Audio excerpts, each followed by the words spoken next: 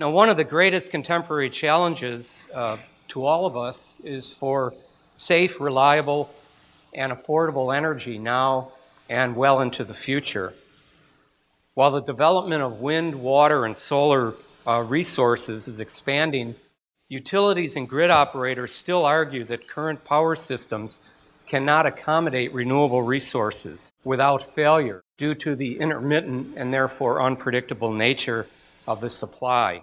Jacobson and his colleagues developed an energy grid integration model and used data from a global weather climate model to investigate the stability and costs associated with 100% penetration of wind, water, and solar energy in a power grid.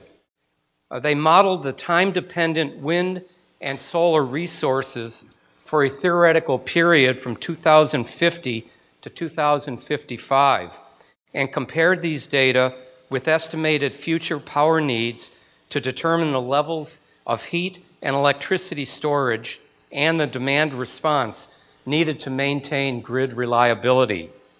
Their results suggest that a system fully dependent on clean, renewable energy is not only possible, but that it would cost less than a grid supplied by fossil fuels.